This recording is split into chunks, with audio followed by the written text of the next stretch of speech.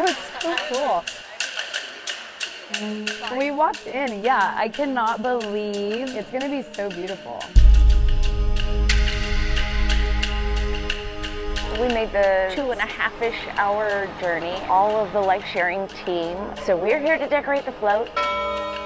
We're gonna be a part of the Rose Parade, and I know he would have loved it. We feel like he's here with us in spirit.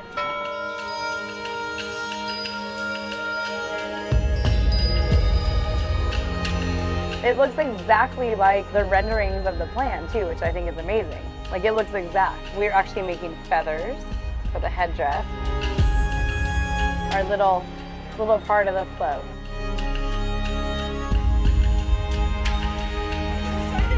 I think Gavin would love that. Lots of tears every time I see his picture. I keep looking at him. You know, it's super emotional. You never feel like you'd be in this position where they're not here to see it with you.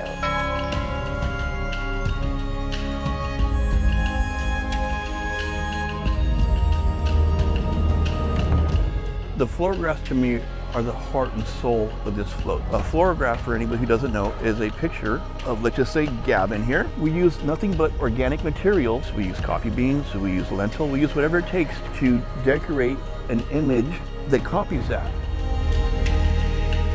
We honor them by putting the best effort we can to make this float the most beautiful one out there on the parade. And it's our duty to do the best we can for these families. And the winner of the Sweepstakes Award, Donate Life, lifting each other up. Celebrates the power of organ, eye, and tissue donation. Oh, I'm sure we'll be overcome with so many emotions. I mean, I'm sure we'll cry because it's so beautiful.